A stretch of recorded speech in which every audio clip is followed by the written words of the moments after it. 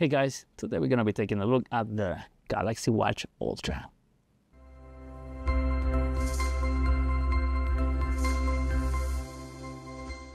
So here we have the Galaxy Watch Ultra and the Galaxy Classic 6.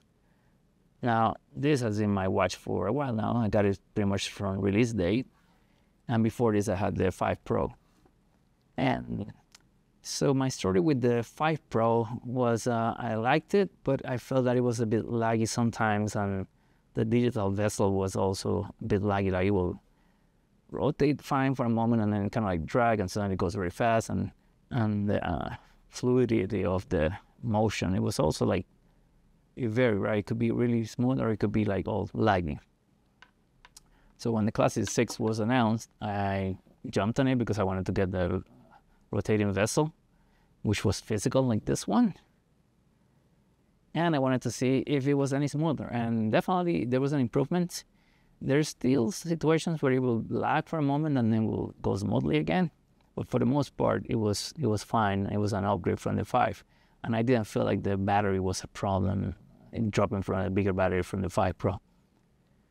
The one thing that did bother me was the body seems a bit weak. I'm not a car mechanic or anything like that, deal with heavy machinery, right? But like even connecting an RCA cable with my AVR or something like that, I will maybe hit the enclosure case of the AVR a little bit, and then a ding on the frame, and say too easy to cause damage on the frame. I don't know if you can see it. I'll probably take a picture to show you, but there's markings around, and I had to go with a black marker and kind of like cover it a little bit because it bothers me when I see it. So that's one of the things that I didn't like. The recessed screen is nice because I didn't even have to use a protection screen, the cover, because it's so recessed that I never felt anything that would touch it. So the damage was always around the actual frame of the watch instead of the screen. Now, when the Ultra was announced, at first I was like, whoa, orange like that, square kind of round thing. I'm not so sure about this watch. But let me tell you, first of all, photos and videos don't make this watch justice. This in person looks stunning. When I opened the box, I was like, wow, this is gorgeous. And nothing like what I thought I was going to be getting. So my first concern was immediately cleared. But I still had some concerns about the bezel, because on this one, of course, is a digital bezel, not a physical, like on the 6. And from previous experiences with the 5 Pro, well, the digital bezel wasn't the best. But needless to say, that also was eradicated from my mind right away, because the moment I started playing with the digital bezel on this thing, it was so accurate, smooth, and just so flawless. Like I could move my finger, and I normally do it here with the thumb like this. I feel like this is a more natural way for me to do it, and it's just so perfect that I don't miss the physical anymore. I did get to have to retrain my muscle memory, because on this one I will go like this, so I was used to this motion. So I did have to change my muscle memory a little bit to readjust to this, but other than that, the change was no problem, and because it's so smooth, I didn't have any problems with it, so I enjoyed it. Let's see if I can show you here. So I normally do it through here, and the feedback is very nice on it, like tactile feedback, so it makes it also nice. It feels good when you're doing it. So yep, that was one of the things that I was concerned about. So again, something less to be concerned. Now, the 2 reasons I upgraded from this, or I wanted to give this one a try, was vibration, and this is super weak. So most of the time I would just miss the vibration, and whatever notification I was trying to get, I would just miss it. This one is much stronger. So when I heard about people about saying that it was stronger vibration, I decided to give it a shot. And also, again, the frame on this one seems very weak, or weak enough to get dinged very easily. Then I read that this one is a much stronger material, so I said, okay, those 2 things might be interesting. Let's give it a shot, even if I'm not sure about the looks. And then when I open it, I love the looks, so not a problem. Now, looks-wise, the orange might not be for everyone. I love how it looks. Funny enough, when I went to Vegas recently for a vacation, I actually went with a all orange strap on this one and orange face, even though this one wasn't even announced at the time. Just out of nowhere, I decided to go with that because I had it. I like that kind of colors. But of course, it's different switching to that one for a while and then switching to something else and kind of having it stuck on this one. And by stuck, I mean because of the accents are orange in the actual frame here. Changing to different ones may not be as easy because, you know, if you would change to a color that doesn't quite match those orange accents, you may not like it. So you can just go with a black band, which will be fine. Or I'm sure you can get like a black case cover protection for it, which will cover the orange. And I'm sure third parties will come up with metallic rims like with self-adhesive here that you can cover all this and make it black, because I've seen it in the past. So I wasn't super concerned about that, but it's a bit of a limitation in terms of like swapping bands for different colors versus just a black, all black one like this, or black with a little bit of white. Sound-wise, it sounds really strong, really clear when I get notifications like from Google or something. The voice quality is great. I made some calls and it sounded perfect. The other person heard me brilliant, and I was driving with some noises on the road, so that's a great plus. I haven't tried the LTE. I don't think I will because my carrier doesn't allow to share the same number. So I don't want to have a different number on my watch than my phone. It just doesn't make sense to me. So I won't be able to report on that, sorry. As far as the straps, this is super easy with this one button here to swap straps. I find it super nice, super simple. I know there were some complaints about the straps, like having a proprietary connector and not being able to use your old straps and all whatnot. But it's like, I mean, even before the watch was released, there was already an Etsy and an Amazon adapters. So you can just get an adapter for a couple of bucks and use your old straps. So I don't know why people make such a big fuss about nothing.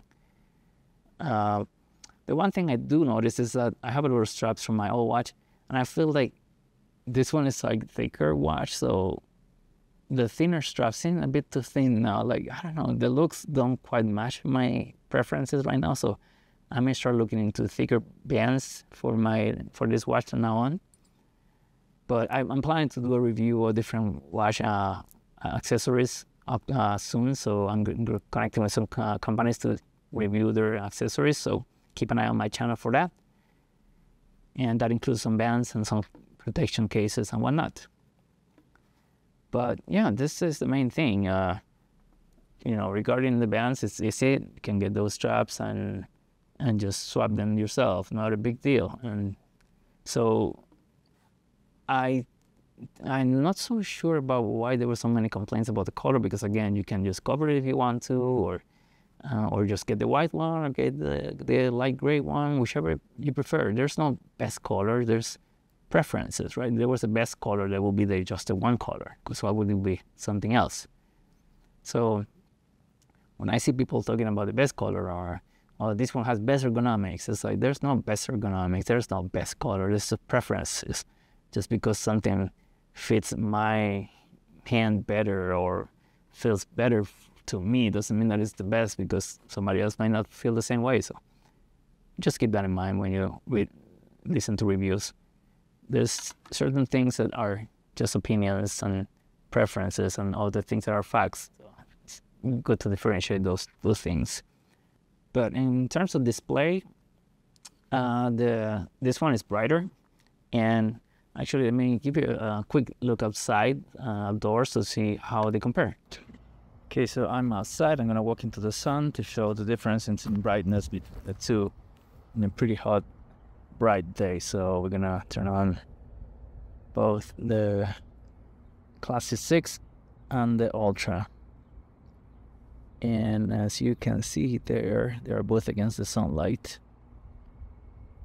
The Ultra is definitely brighter, and with my own eyes, they're both actually visible, but there's definitely more punch on the Ultra when looking at them side by side. But you know, I don't see any problems seeing the Classic 6. So as you saw, the Ultra is stronger, but I don't find either of them hard at all to read outside, even on direct sunlight. They are both bright enough, but the Ultra is going to look better because it has more punch, more brightness.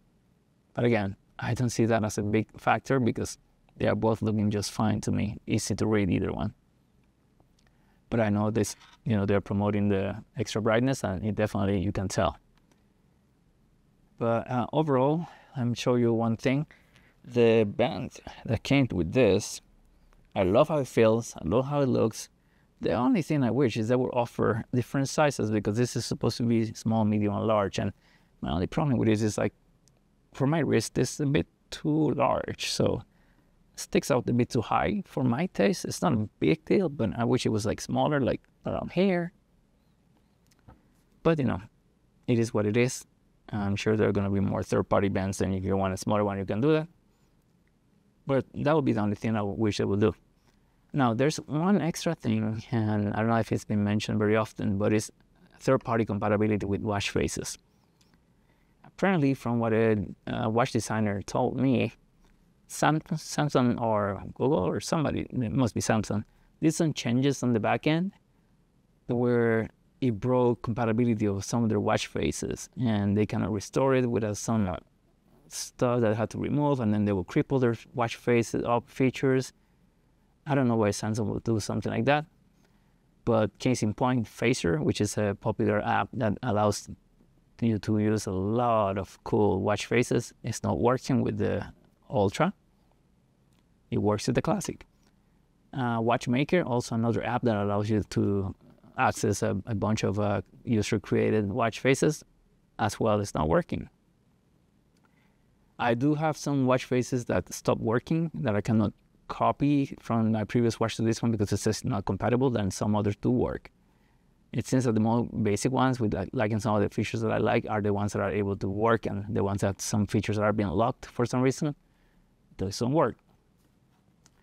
And that bothers me because I don't want Samsung to become Apple-like in terms of, closing their system and ecosystem in a way that only they can control who does what.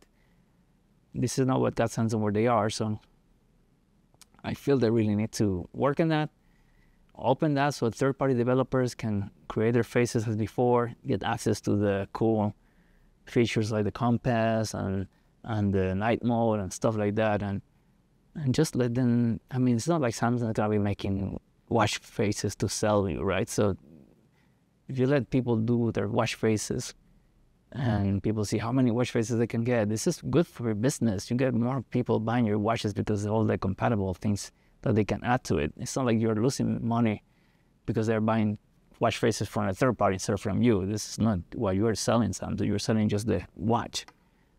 So just let them do it, and don't go that route. And speaking of Apple, I wanted to bring this up before I wrap this video.